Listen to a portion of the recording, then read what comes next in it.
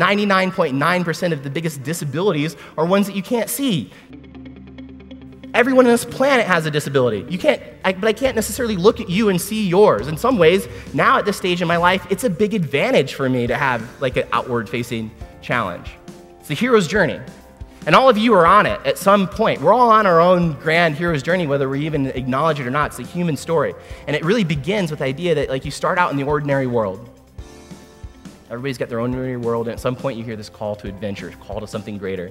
But the common theme is every hero refuses that call at first.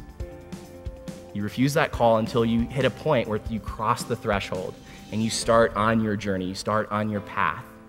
And that's when the tests, the trials, allies, the enemies show up. Because we give up so many things. We give up our sense of security, we give up our sense of self, our own identities, what we've identified with. We go into the unknown to go and discover things. And what happens there is that is the magic, that is the juice of where all this lies. The circumstances in our life do not define us. The circumstances that we're given, the challenges that we're going given, it is so much more of how we go and handle those things, what we go and do with it.